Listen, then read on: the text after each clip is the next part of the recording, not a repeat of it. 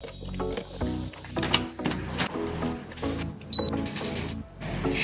currently I am taking a road trip and I am in Atlanta, Georgia, and B&B place has like a really nice swimming pool over here, and I am so excited to be able to be in the sun and enjoy this beautiful weather. I figured that today we are going to talk about, do you need to be good at math to be able to become a software engineer?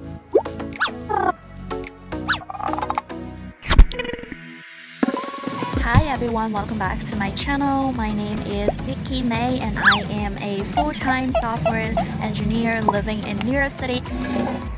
So the first thing that I want you to understand is that math has very little to do with coding, especially for someone in the early stages of learning to code. I am bad at math is not the reason to not start trying to learn to code. Learning to program involves a lot of Googling and logics and trial and errors, and knowing enough of math is probably gonna get you to understand more on how to problem solve, because it teaches you how to think and how to logically solve a problem and come up with a solution. And because most of software engineering is just to come up with a solution to solve a problem. The second thing that I want you to understand is that maths might be required in some areas of programming, but not a lot of the areas of programming. Some areas require very little of math. Some areas of programming requires more advanced math, such as game engineering uses the concept from calculus and physics. AIs and machine learning uses heavy statistics. Data science use a lot of ideas from set theories. Scientific programming uses a lot of math and physics. It can't hurt to understand the discrete math and in many areas of computer science.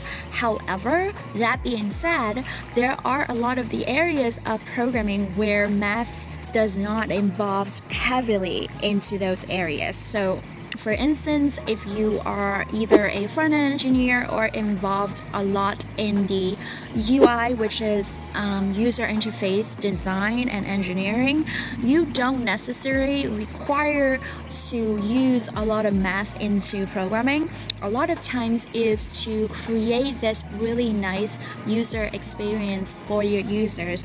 A lot of the programmers that I encounter with, especially like self-taught programmers who has very minimum knowledge in math, you really don't need to be good at math or understanding math to be able to be successful and be able to start learning to code. However, what I would say is that understanding math is definitely going to help you, because math involves a lot of problem solving and a higher level of, dealing with numeric and algebraic and statistics, and being able to using those scientific methods to solve problems. So I think that knowing math is definitely going to help you in the long run, but I don't think necessarily we really need to know math or be good at math to be able to start learning to code and be able to be good at programming. I hope this video is helpful if you're currently learning to code and don't know where to start.